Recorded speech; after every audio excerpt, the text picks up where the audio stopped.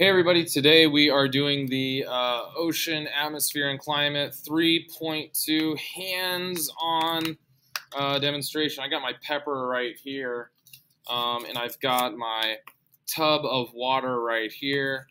And what we're going to do is we're going to sprinkle some of this pepper into the tub. Oh yeah, check it out. There we go, look at that.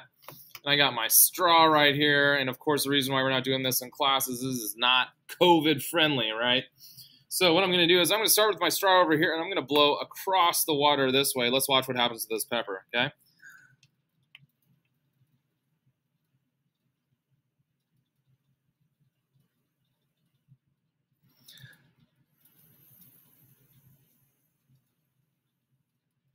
Oh, cool. You know what I'm going to do? I'm going to do something different. I'm going to blow up this way and see what happens there.